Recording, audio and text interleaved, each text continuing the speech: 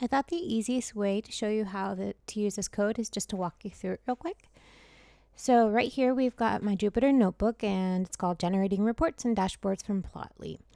Now if you're going to be doing this in Python and you've already got the Anaconda install, then you're going to need to also do a pip install for the HTML5 lib library and then the XHTML2 PDF library because they aren't included in Anaconda.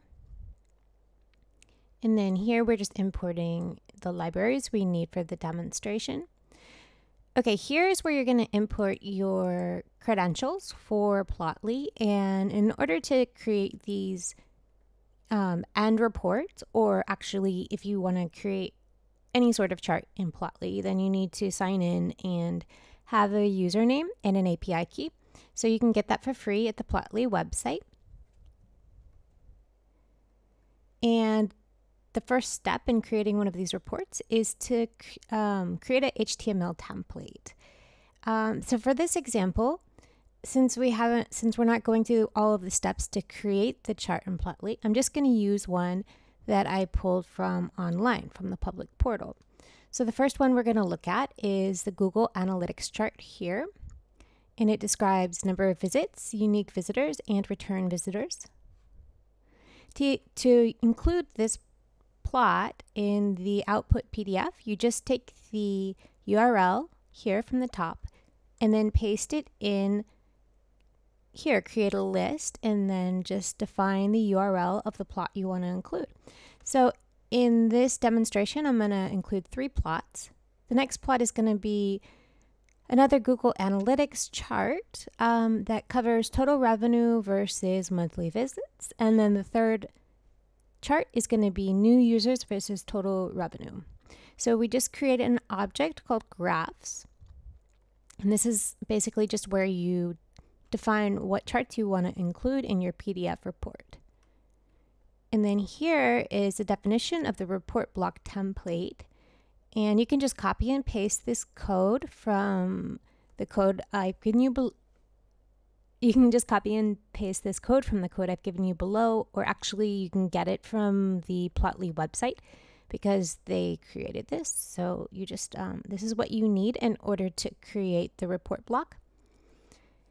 And then this next step is to display the report. So the first thing we're going to look at is the interactive report. We just want to look at the different charts that are going to be included in our report. And as you can see here, they're interactive. So you can kind of mess around with the charts and within your, you can kind of mess around with the charts within your Python notebook. As you can see, they act like the ones at the actual website. They're interactive and they have all of the same options. You can download the plot as a PNG image. You can zoom in. You can, move it all around, and all the sorts of things you can do with Plotly charts. So this is the interactive display. And then the next step is just to create a static report of the interactive display. So this is going to be the precursor to your PDF file. And as you can see here, we've got our first chart, our Google Analytics chart. It's no longer interactive. And then total revenue versus monthly visits, and new users versus total revenue. Okay, great. So then the last thing we need to do is convert the static report to a PDF. And you can just copy and paste this chunk of code here. It just converts HTML to PDF. We've already created the HTML template, so we're good to go there. But I wanted to show you down here, you want to name your output file. So I'm calling mine data analytic product demo. And then when you run this last line of code, it's going to output that PDF into your working directory. So wherever you're working, you're going to find a PDF file that has all of the charts. Let me show you what that looks like. Okay, so this is the PDF file that was generated. And this is what you could potentially be giving to your boss or the business decision maker. As you can see, it's really simple. It just gives them an at a glance view, what's happening with the Google Analytics. visitor metrics and, revenues, this sort of thing. And maybe say, for example, there's not too many details here, but this is pretty interesting here. You've got an event with over 250K, I don't know, revenue total. So I'm assuming that's $1,000. But anyway, this is just an example. I didn't make the chart. But what I wanted to show you here was how you can use the chart. So say you give this to your boss and he's interested in knowing, okay, well, what is this event? Well, he can drill down deeper very easily by going to this link. The PDFs come with links for each graph you include. You just click on that, and it takes you to an interactive version of the report, or rather the graph.